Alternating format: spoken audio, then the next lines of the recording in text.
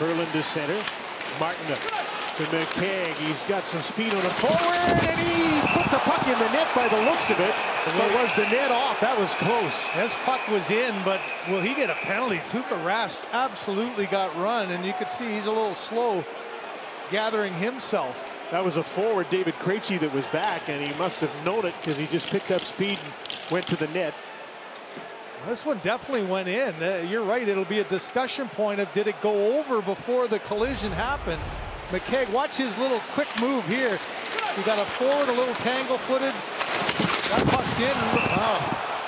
You heard the crossbar that it hit. Rask absorbed that pretty well. You can see he's holding his hip. McKegg with his head up, trying to keep his balance. And it's in. It's in first, and then the collision happens after. You know, I've always said this. It's an interesting... If that doesn't go in, McKegg's got himself a penalty. Yeah. If the puck goes in, why is it any different? And the discussion going on right now is whether this is going to be a good goal or not. Puck was in before any whistle went or the net came off, that's for sure. The initial call on the ice is a goal.